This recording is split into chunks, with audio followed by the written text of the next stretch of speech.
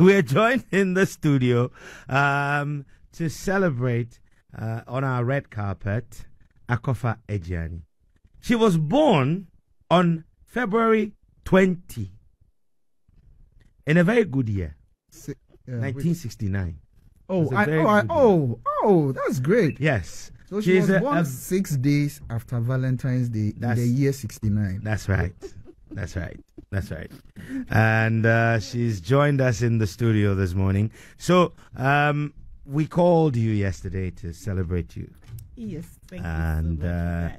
And we kind of felt that. Hang on a second. Akofana, yeah, she be big woman. Young Kofano. Bars. But you're welcome to the Asaase Breakfast Show. Thank you so much, and a very good morning to all your listeners. It's always good to see you, huh? Good to see you too. We meet in places, you know. But I mean, so your heritage is very Voltairean. I mean, from Vania Vatime, and then you went to Maoli School.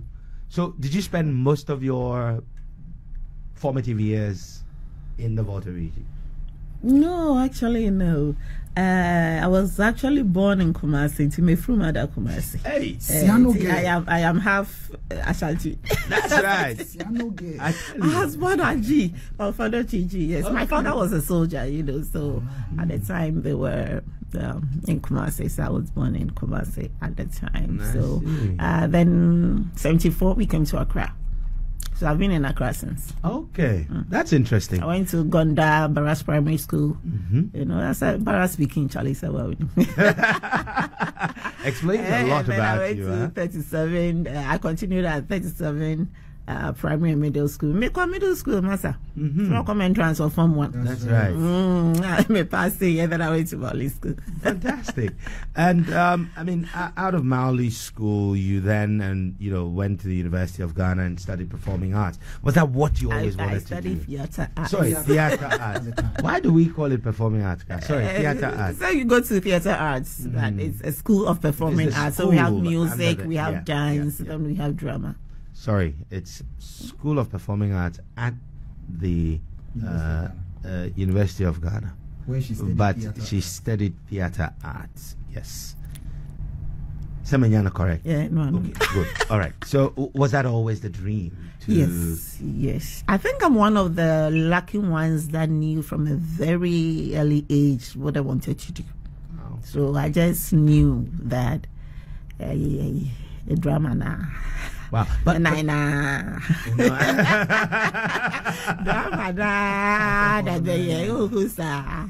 so I just pursued it. So when I went to school, I just knew that I had to choose art subjects and all that. But it's quite interesting. Your formative years heading into university was during a period, and even today, something that still persists in most homes, where parents actually want their children to end up becoming lawyers, doctors, engineers, and all of these things. What sort of support did you receive from your parents, or did you get any pushback? Well, I come from a home that we're supportive of each other. You know, I did get some, the resistance from my siblings because I'm the last of 10 children. Okay. So my elder siblings were like, Nadia and Kra, this are drama, yeah, so called rehearsals, so it was like, no, this is not what you should do, go and do nursing, because the way I am, I'm very compassionate and very, I can be very loving and kind, and so they thought, oh, send you out, because our mother too, now she doesn't feel well sometimes. Now why a nurse for the family near so what I asked them was nursing. Now many time I'll call rehearsals. We are asking you to stop. And all you're thinking about is how you get time to go for rehearsals, So yes, they try to. It took me out of it by my mom, and God rest her soul. Oh, mothers. She was like, oh, leave this little girl alone. Let her do what she wants to do. because I think somehow she could see where I was heading, and so she will support me. And it's okay, you do your house chores early so that you can go, because it was like, if you don't finish your house chores, you can't go for rehearsals. So I have to try and do it. Sometimes you say, what do you call So my mother helped me a lot, and later everybody was like, okay, let's leave her be, let her do what her heart wants. And that's how they ended up supporting me and believing in me. Right, that's well done to your mom and the rest of the family who came round eventually. But can you remember your very first major production? The major one, I think, would have been Harvest at 17, I think. Yeah, Harvest at 17. I can't remember the year, but that's a long time. Harvest at 17 is a long time. That'd be probably around the early 90s. Yes, mid 90s, so. Thereabouts. I think, no, not mid. The early 90s. Yes, right? Very early. Because we did a play called A Raisin in the Sun when I was in school. We had a theater season at the art center. We used to have theater seasons. And then Wallace Vampo and other people came to watch the film.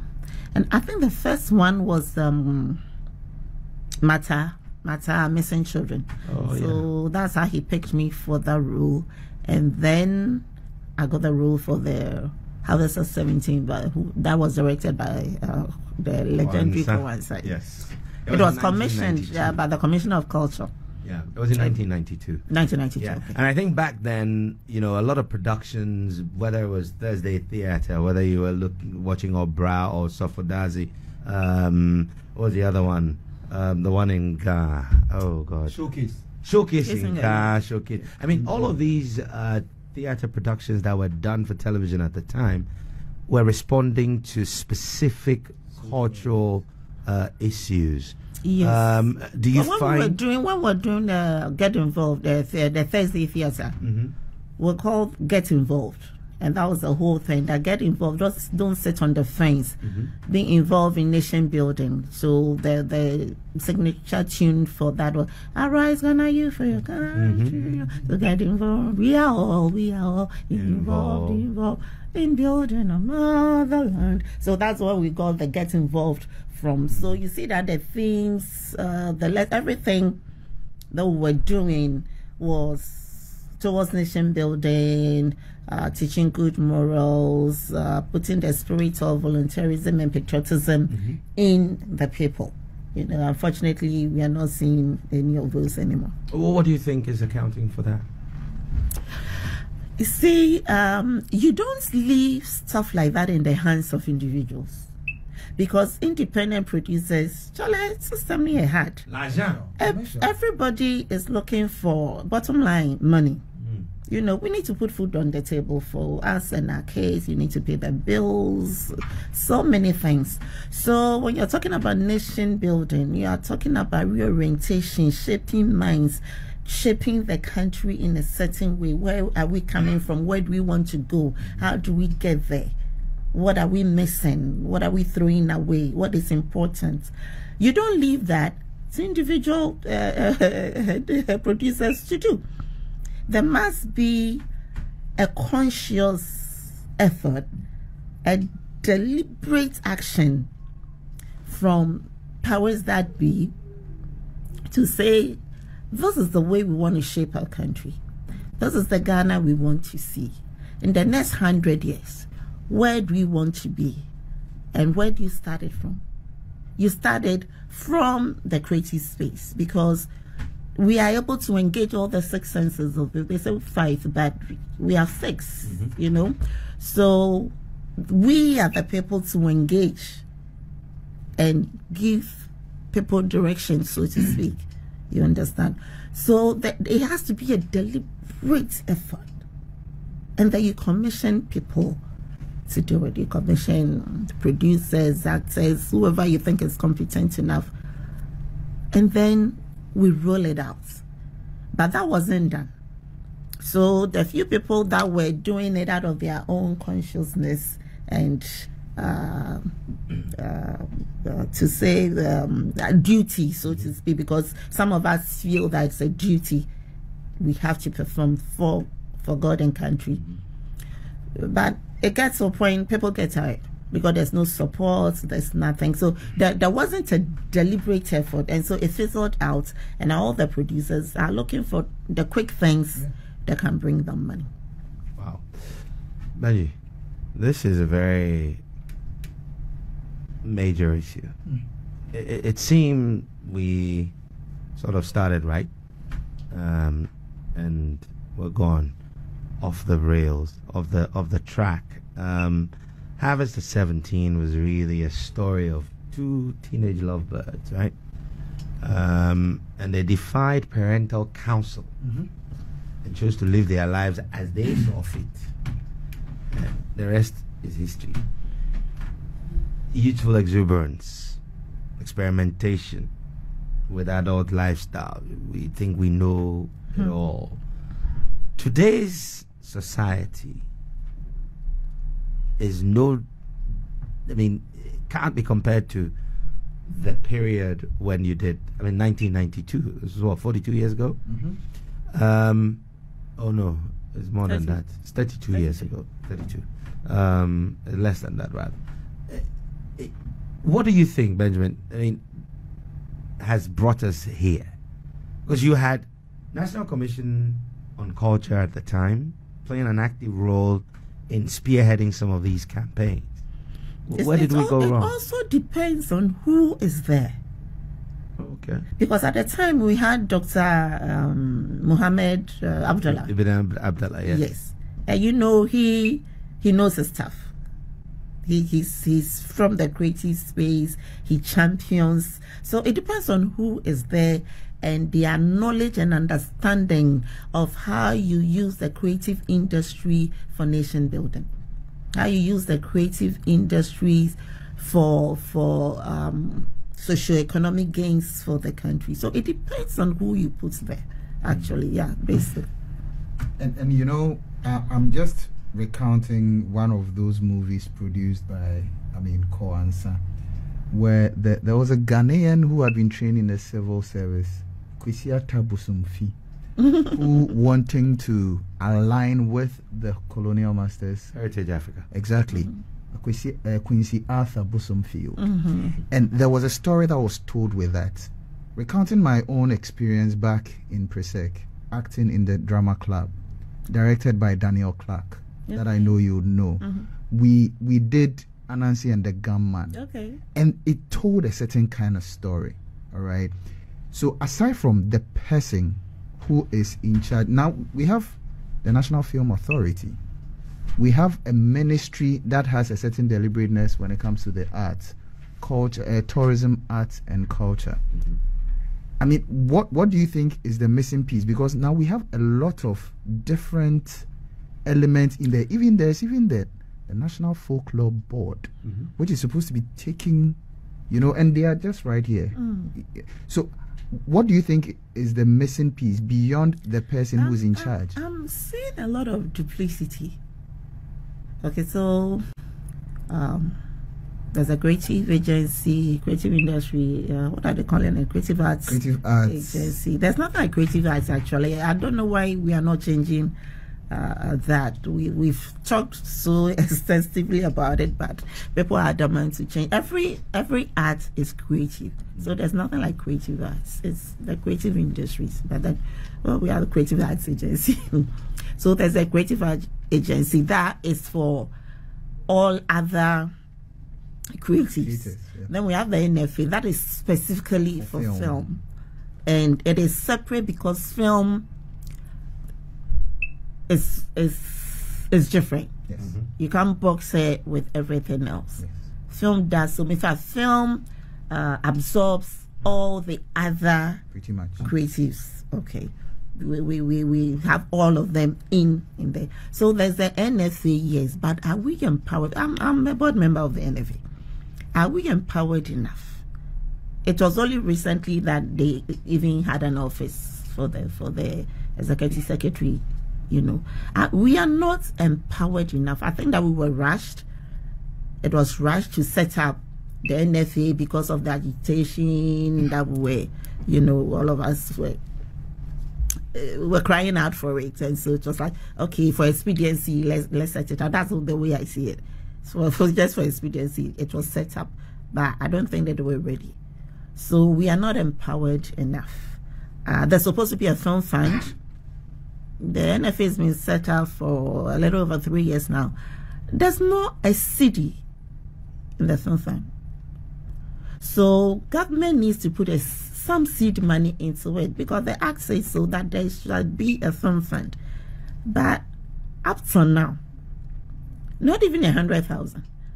So you say, okay, government can put in 500,000. We are calling on corporates, Ghana, philanthropists, individuals, whoever, to support the film fund. There's nothing like that. The government can come out and say, or create, like in Nigeria, there's a bank of industry set up by the government. Again, back to leadership. You need to understand what a vibrant film industry can do for the country. It can break in more foreign exchange than cocoa and timber. So are we looking at that? So it depends on who is at the helm of affairs, or who is at, because the leader can't know everything.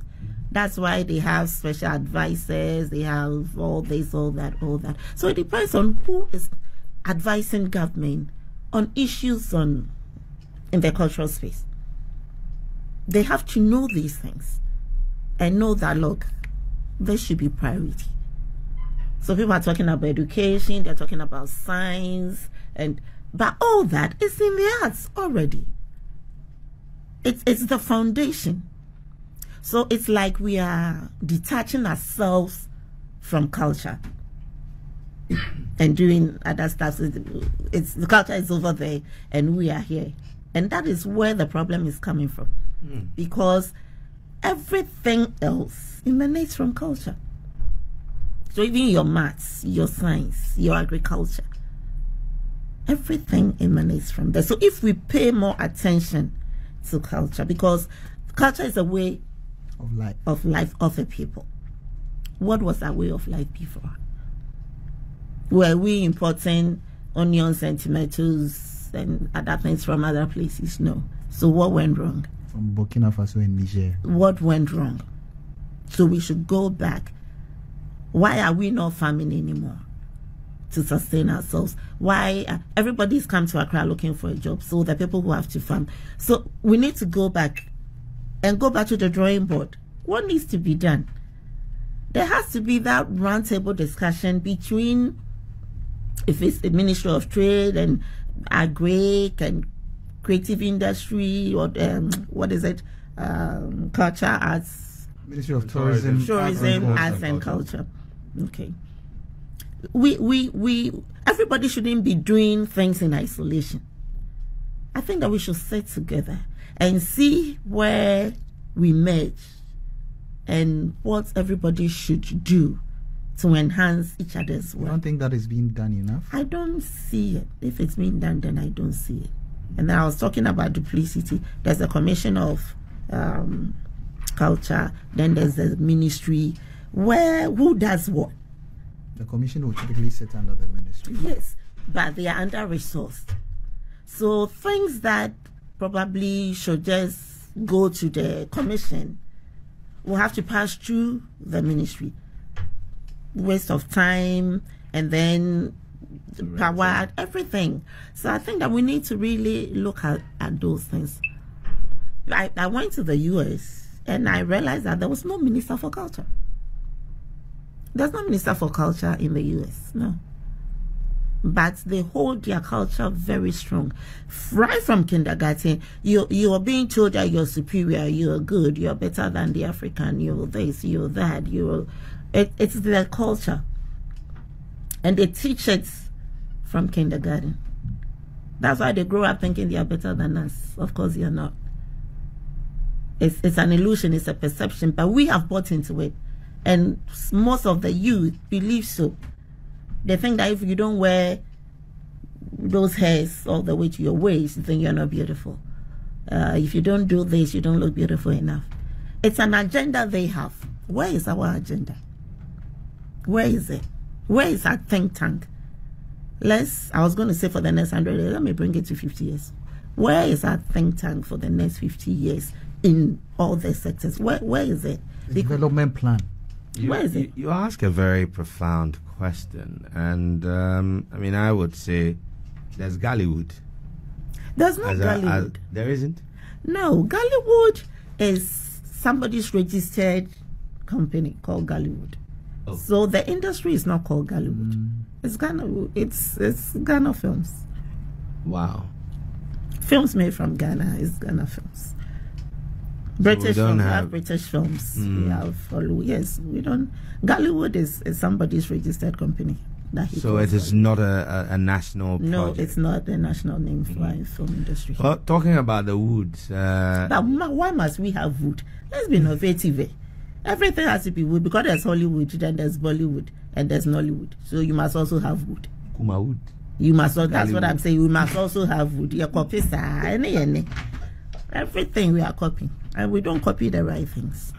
Talk about copying. I mean, Nigeria, in terms of the evolution of film on this continent, we were light years ahead of them. Today, you struggle to find more than 2 Ghanaian productions on Netflix.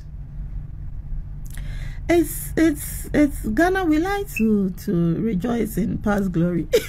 Yeah, they're starting. Yeah, that is it. What is it when that we haven't done? Then what happened? Because now, like you're saying, they're all over there, and we are still here. The thing is, Nigeria has the numbers. It's a game of numbers. But no, I agree to a certain extent. But when it comes to putting stuff out in the global domain today, there are lots of Ghanaians consuming Nigerian content. Because is it because they've done something about the production? We are not producing enough. They have gotten better. When they started, the quality was not what you're seeing now. You grow. You perfect when you start. The thing is, your people believe in what you're doing. I just mentioned Bank of Industry. They realize that there's something good here. They are using film for rebranding. So now you see the 419 thing, you don't hear it like before. They are rebranding the country, and they are using film. And the government has seen it and has bought into it because it's good for the image. It's good for business. It's good for employment. Because film can employ almost like 200. I think the last time David Donta and I were counting, we got to 150 plus people that you employ. Architects, carpenters, drivers, electricians. That's a single production. So it's a low-hanging fruit that if you're talking about employment, this is the place you should be looking at. Designers, everything. So there's a Bank of Industry in Nigeria that gives money to other businesses, including the creative industry. So if we are not saying government give us, dash us money, like they say dash, no, don't. We are not saying give us free money. We are saying conducive environments, make things possible. Talk to some of these banks. Get us into the meeting with them. Let them understand. Let's look at, if we give you this money, how are you going to pay back? Give us the money at 2-3%. We are not saying completely free. Give us to 2 to 3% interest and let us work, because that is what is working for Nigerians. I see. So they can go and access that money and produce. Funding is such a problem here for us. There are a lot of us with good scripts, we included. I have scripts lying there. I know other people who have good scripts. There's no source of funding because film is capital intensive. And so there has to be a way or a place to source for fund. and investors are interested in investing in film. If that happens, we will do more, because the few that we do, it's good. Yeah. So if we can do more, so you don't see more of our movies on Netflix, because for probably, let's say if you have 10 producers here, you have 200 or 300 over there. And so out of the 10 we produce, maybe 2 can go on Netflix, whilst because they have 300 to our 10, you see 100 on Netflix and you see our 2. So all we need is how to get funding, and you see the kind of great stuff that we'll do. Oh, I'm loving the sound of that. We're going to be talking about your recent work, but Kweko Parianoba says, I remember Akofa and Harvest at 17 in 92 with characters like Edina Matachi, Yes. David Donto, Jifa Glipoy, Maldi, Samavo, and Koze. Oh, that's interesting. Can you and the rest of the characters come together to reenact this film? They need a producer who will pay the money. That's true. Yes, We'll have to find that who will pay the producer. money. But this one, I'm asking for a friend. As they say, you're looking nomi.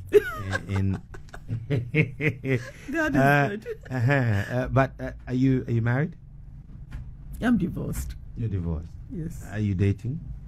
Hey, Asking for- wait, your Asking person. for a friend. What kind of friend is that? Not a female friend, I hope. No, Ah. a male friend. Are you? No, I'm With a lot of virility. Oh no, seriously. But so, what's happening in your love life? Are you? there's nothing happening. Oh, how?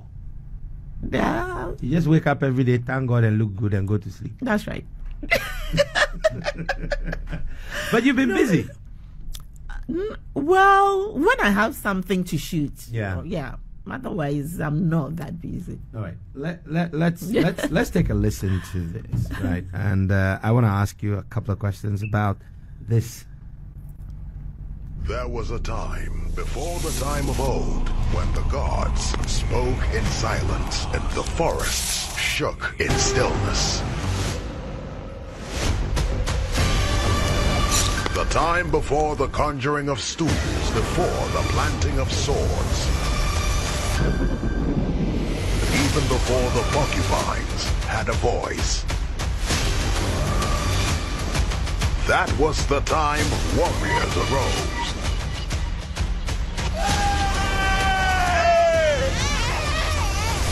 The time of Amegadeto. The ABS, Asaase Breakfast Show. So, Akofa, tell us about the time of Amagada. So that's an interesting one. A nice film that we shot, written and directed by Akofa Edjeani. It's going to premiere 21st of March. Oh, really? Yes, When do we have a date? at the AMA, the Snap Cinema. That's right, at the AMA. in Accra. 21st So March. yes, 21st March. But it will show 22nd and 23rd as well. But the premiere is on 22. If you want to see all of us who played in it, you should come. That's the day. That's the day we are coming. Yes, Benji so really wants we to have be there. Brian Angels in it.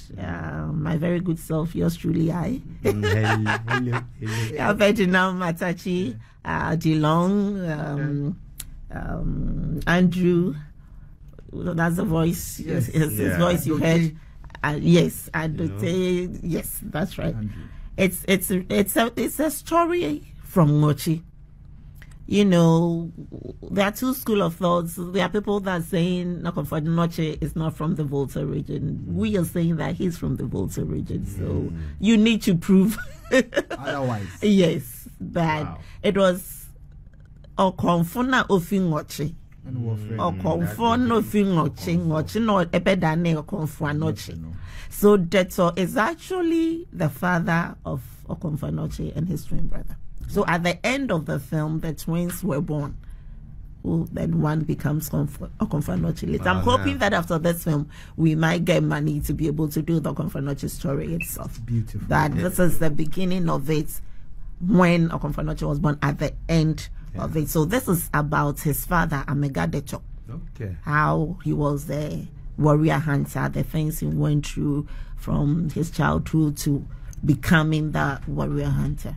Very beautiful story. Yes, and I love it because it's one of the things. In fact, I'm in it because it's us telling our own stories. You know, which I believe we should be telling more of our stories. There's so many of our stories that people don't know about, that we are not telling enough. So I'm really happy to be playing in this, and I'm playing Huno. The Huno is the what you call the fetish priestess. Yeah. So no means the Huno is the land of the spirit head of the land, who knows everything and sees everything. Female Baba Fakunde. I can see female Baba Fakunde. Yes, I can see your dreams. Let me see. Yes. You can see. Oh, I can see your dream. This year is going to be very good. Oh, Akofa, it's always a pleasure hanging out with you. Look, let's do this. I think we need to have you back, maybe nearer the time of the premiere. That'd be great. Or soon after. Maybe near the time, so we can talk more about this. But I think we didn't have enough time to do justice to all the conversations, because on one hand we wanted to talk to you about you. We want to learn more about you, and then on the other hand we want to learn about your work. You've done so much, but we're thankful that you availed yourself to appear on our red carpet. I need to give her the benediction again. Yes. And so yesterday we prayed for you. And today we are going to pray for you to end the show. May he who knew you before you were an idea in your father's head, and before you were a clot in your mother's womb, may he continue to guard you. Amen. May he protect you. Yes. May he elevate you. Amen. And may he smile on you always. Amen. And after all of that is said and done, may he grant you peace of mind, long life, good health, and plenty money. I need it, Papa. Amen. Amen. Amen. And that's how we end. So much. Thank you for coming. Thank you for all of the wonderful people that wished me happy birthday yesterday. Yeah. Those that came by the house. Oh my goodness. Some of my colleagues in the media space or in the creative space were there. It was Some wonderful. of us will be coming after the rest. We like so smaller crowds. We are coming there today. Well, thank you, Akofa.